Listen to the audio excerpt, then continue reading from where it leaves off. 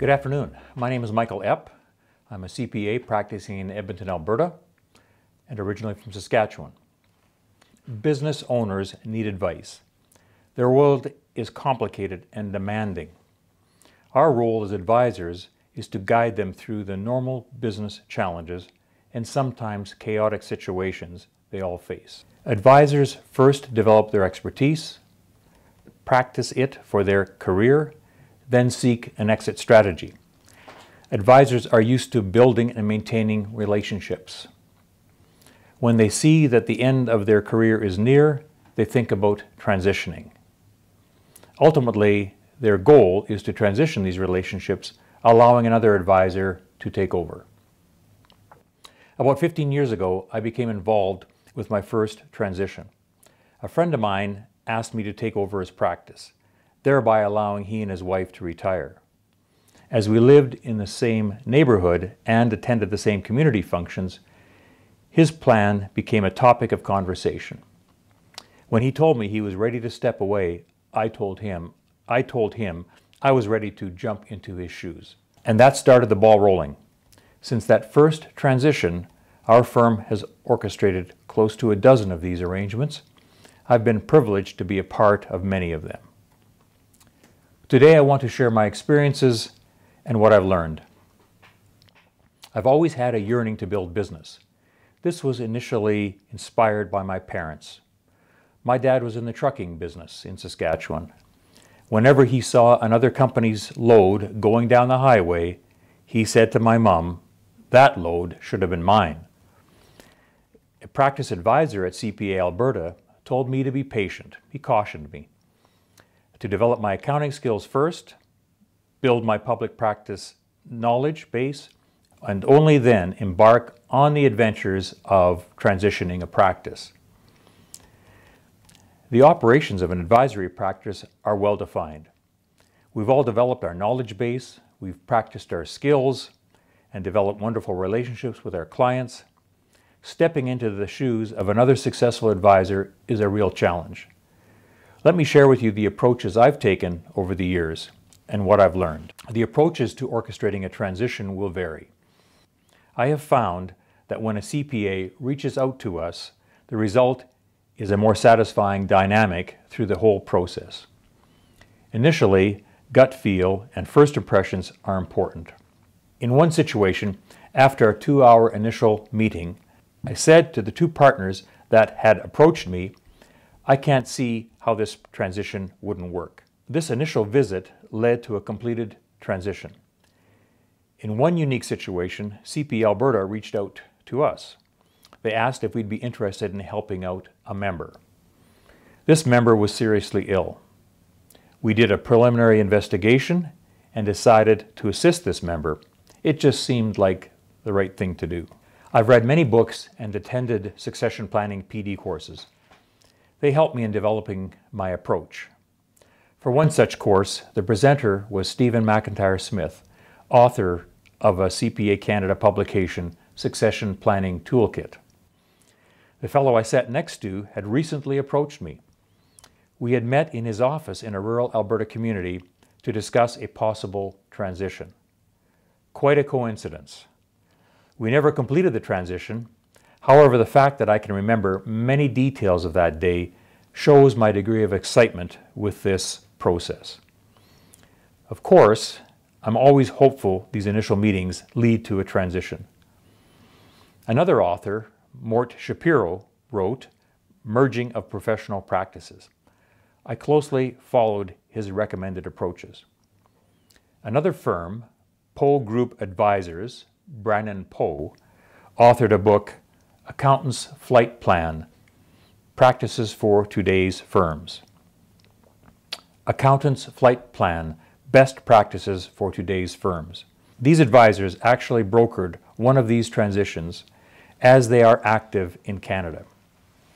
Recently, a Calgary CPA has set up an advisory services business to assist in arranging transitions. In 2018, we rebranded and updated our website.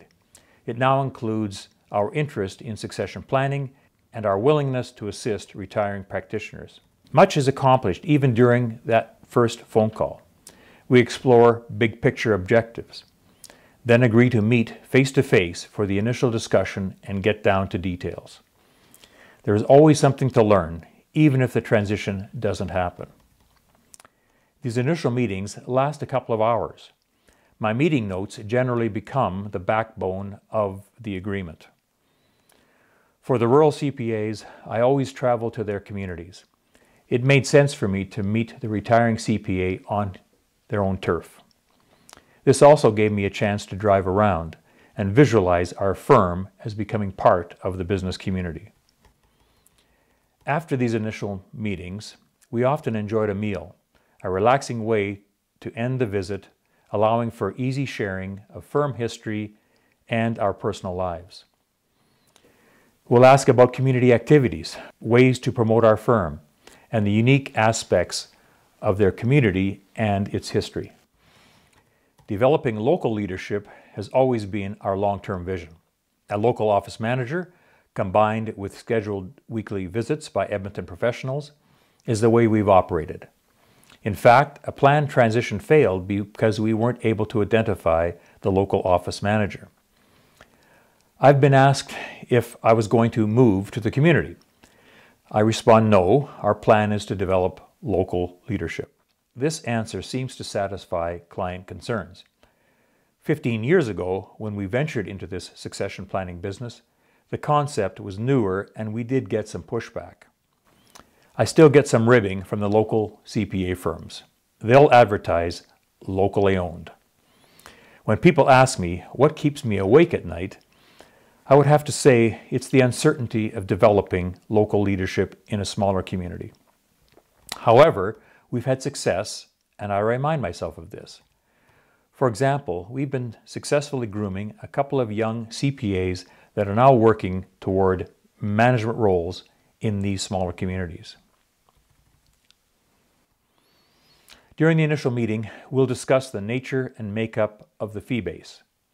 For example, what is the age range of private company clients? What is the age range of personal tax clients? What are your billing rates? What is your average billing for particular service categories? I want to know how staff will receive us. Staff support also enhances client support. As expected, clients like to work with staff that are familiar with their business. In one instance, we invited staff from a firm that had successfully transitioned to meet with staff from a newly transitioning firm. This meeting helped to dispel their concerns. I expected that purchase price would be top of mind for both parties. As it turned out, it seems to be one of the last topics discussed. I relied on books, PD courses, internet searches, and discussions with more experienced CPAs to give me the basic structures of the deal. I became more knowledgeable with each transition. As is usually the case, there is a general rule of thumb for valuing CPA practice. The range is still 80 to 120% of recurring fees. Each party has to feel comfortable with the price, otherwise relationship building will fall apart. The last discussion point is usually the effective date of a potential transaction. CPAs reaching out to us commonly do this in May, after tax season and before the busy June 30th corporate filing deadlines. The next logical time for the process to begin would be September. A November 1 or December 1 effective date is not unrealistic for either a May or September initial phone call. This allows the new CPA to get familiar with practice operations, clients, staff, the community, before things get busy again in January. Of course, there are always exceptions. We've also used effective dates of July 1 and January 1. Enough information is shared at the time of the initial meeting to allow for a go, no-go decision. It is important to have these decision points at key times in the negotiations. From a relationship standpoint, it is never good to lead anyone along. One never wants to burn bridges. One transition plan failed when the retiring CPA wasn't happy with one clause in our firm's partnership agreement. This individual was going to become a partner and hold that position for a period of time, and then retire, leaving us his practice. There had been many meetings and much information provided. When everything came to a halt, the particular issue couldn't be resolved, the negotiations ended. The next step is for the retiring CPA to assemble all the requested information. This allows for detailed analysis. Now, the retiring CPA and new CPA are working as a team. The culmination of this analysis, including multiple additional meetings or phone calls, should allow us to prepare the letter of intent, or LOI. Although not legally binding, a signed LOI gives the green light to appointing a lawyer to draft the legal agreement. A phrase I use sometimes is the paralysis of analysis. Accountants, by their nature, can suffer from this. If the parties can't get to a signed LOI, the negotiation will end. This is a time for flexibility, understanding, and being supportive of the overall objective. The legal agreement doesn't have to be an arduous process. For example, complexity usually comes from the treatment of subjective elements like valuing of work in progress. The retiring CPA should bill all work in progress and be able to offer a clean slate to the new CPA. We've used the same lawyer for most of our agreements. Both parties should get independent legal advice. I'll have to admit, it takes me several readings of the agreement to really understand it and ensure that it meets the spirit of the arrangement. It's times like this I remind myself that I'm only an accountant. The best agreement comes from a clear letter of intent coupled with lots of open and transparent discussion. The development of all the new relationships is the most challenging and most rewarding part of this whole process. While completing my first transition and assuming responsibility for the new clients and staff, I began to realize this. It was a conscious awakening. The retiring CPA needs to introduce our firm to the clients. This is done through phone calls, personal letters, arranging face-to-face meetings, and perhaps holding client receptions. The form of communication is generally dependent on the size of client and frequency of communication. For example, personal tax clients are usually sent letters. Corporate clients are either phoned or introductory meetings arranged. The prime goal is to ensure clients are informed of the reasoning for the change and to introduce the new firm. We help the retiring CPA develop the communications. Our insights are always appreciated. This may be the first time a retiring CPA informs clients of their decision to retire. In our experience, retiring CPAs have at least spoken with clients about their time frame for leaving their practice. As such, the official communication may only be a confirmation of earlier client discussions. However, for the first time, the client is introduced to the new firm and partner. The effective date for our most recent transition occurred on January 1, 2020. Initial communication with our new clients during COVID protocols was a challenge. I was amazed at the sensitivity displayed by these clients. They knew it was tough for us. We knew it was tough for them. We experienced many open and cordial discussions during this time. Phone calls ended with, "Take care, stay safe." One cannot overemphasize the value of a good departure and a welcoming arrival. A positive experience for the new client delivers untold benefits. Client retention is enhanced through these early processes. The communications to clients also serves to inform of unique circumstances. For example, a transition from a sole practitioner to the new CPA, being a member of a partnership, requires clarification. This represents a different dynamic. The client has been dealing with the CPA personally. Now, with a larger firm, there will likely be 2 or 3 people that will contact and interact with the client during the course of an engagement. That will be a new experience for the clients. As such, they should be informed in advance so they know what to expect. We've encouraged retiring CPAs to inform their clients and focus on the benefits. We have experienced some loss of clients because of this changing dynamic. Some are uncomfortable with the idea of a larger firm. The vast majority accept the new reality and in time, the vast majority accept the new reality and in time realize there can be a benefit.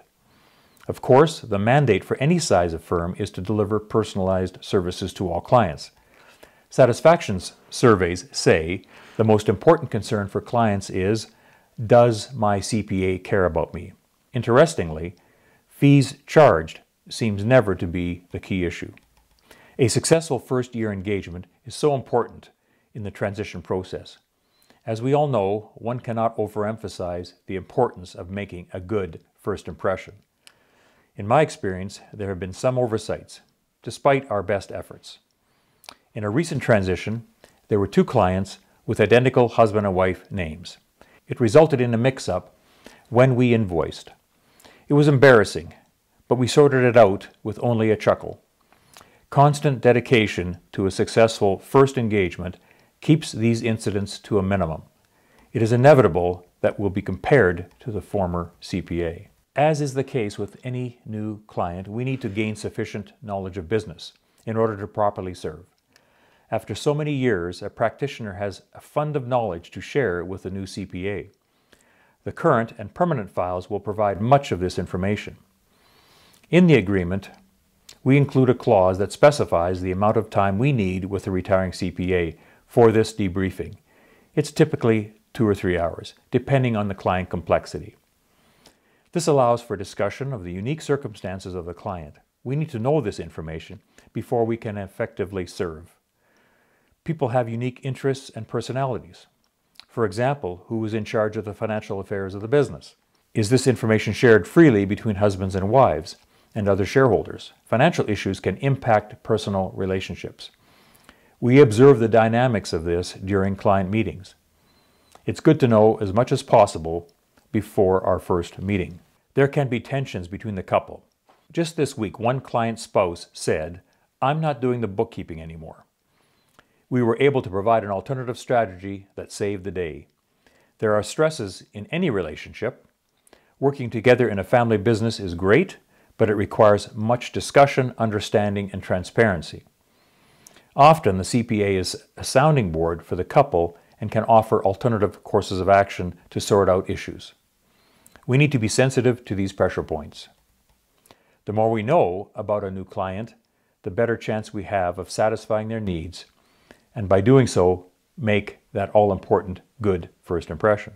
There are normal deliverables associated with any engagement. Suggesting significant changes to the format should be handled carefully. I have learned this the hard way. I have to remind myself that client-CPA relationships have been a success for many years. Clients likely don't know there are alternative presentation models. Wholesale changes may confuse and aggravate. If there are material errors or obvious inconsistencies, changes need to be made. As a courtesy to the retiring CPA, we need to communicate our suggested changes before talking with the client. There have definitely been times when I was too enthusiastic to make things right, only to find out later that I really didn't understand the facts. Criticism can be a barrier to effective communication and aggravates the relationship. Open and honest communication between the 2 CPAs allows for proper strategies. Don't hesitate to apologize if you've jumped ahead of yourself. In a few situations, I inadvertently damaged a potential new client relationship that I could not recover from.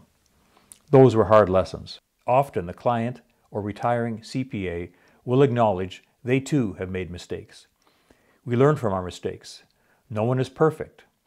These transition arrangements will often lead to a need for navigating uncharted waters.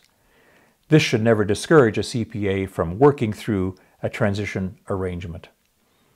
There is so much to learn, resulting in so many opportunities to expand our horizons. We need to remember the client has been working with a retiring CPA for many years. For example, the partners of a recent transition had been together for 30 to 40 years. In a number of instances, their clients, first-generation business owners, had already turned the business over to the second generation. The partners helped us identify suitable staffing for their clients, recognizing that clients tend to want to interact with similar aged CPAs. In our firm, we generally have a partner-manager pairing for each client. This gives us the opportunity to match the generations. This particular transition to our firm worked very well as the clients knew much about us. The transitioning firm had shared office space with us for about a year. As such, their clients were already familiar with our office. We need also to determine the manner in which their CPA reviewed and interpreted their financial information. All CPAs have their own favorite way of reviewing financial information and tax returns. It is best to take extra time to fully understand what the client is used to before making changes. Again, we don't want to surprise our new clients. In one transition arrangement, we discovered that client reports were generally sent by email with follow-up phone calls. As the clients were new to us, we wanted to conduct face-to-face meetings as a way of getting to know them. Given the nature of their industry, it was hard for clients to come in for meetings during office hours. We began offering the option of face-to-face meetings. A new CPA may come across potential special projects. We need to be tactful when discussing these opportunities. It is best to first discuss these special service opportunities with the retiring CPA. A common response I've heard, both from the client and the retiring CPA, is, "Yes, we've discussed this before. Now might be a good time to act on it." When staff transition to our firm, formal interviews are conducted as a means of introducing our firm and getting to know our new employees. Employment contracts are presented for signing, just as though the employees had applied for a new position. We have always committed to the departing CPA that we will hire existing staff. Maintaining staffing has always helped in easing the transition of client relationships.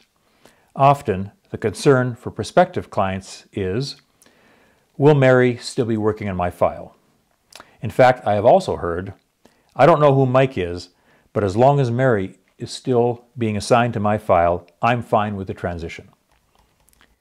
There is another key relationship, that of the CPA and his or her spouse. As a couple, they are making their way into retirement, a totally new experience. It is gratifying to see their anticipation for rest and relaxation after years of service. Buying a motorhome or a truck and trailer and heading for the open road seems to be a common desire for retiring accountants in Alberta. I think one CPA had his motorhome in the parking lot with the engine running and ready for the open road. That was the day we signed. Another CPA and his wife, after finalizing our agreement, left us the keys for the office and headed for the airport. They were embarking on language training associated with a voluntary service adventure. Another time, the partners headed out on cruises shortly after the closing date. In all cases, it has been great to witness their excitement and to hear about their adventures. In one of our offices, a staff golf tournament is held annually. We invited one of the retiring partners. He brought his wife. I recall standing back from the group and observing the fun everybody was having. I particularly noticed the partner and his wife having such a good visit with their former employees. Perhaps that was one of those paradigm shifts when I realized it's never about the money. There is so much good in maintaining relationships and making new ones. We become competitors with other CPA firms, particularly in rural communities. We need to consider our relationship with other practitioners. In one situation, we visited with a local partner on one of these firms, letting him know that a transition was going to be soon announced.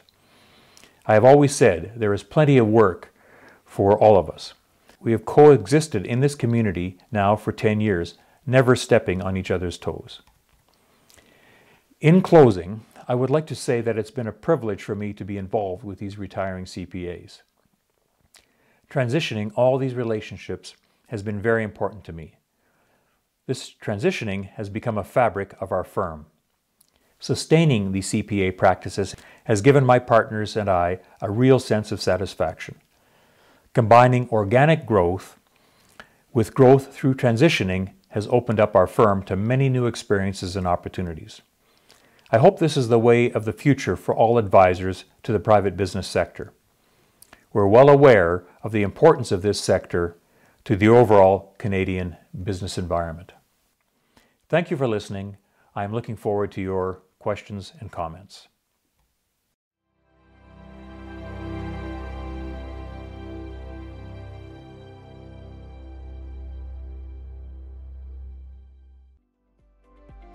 Are you an advisor in the agriculture industry?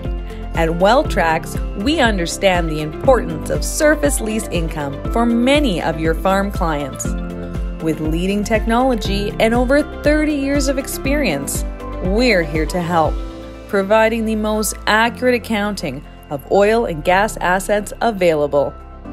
Rely on WellTrax for the information you need in annual tax planning, farm succession, or farm sale.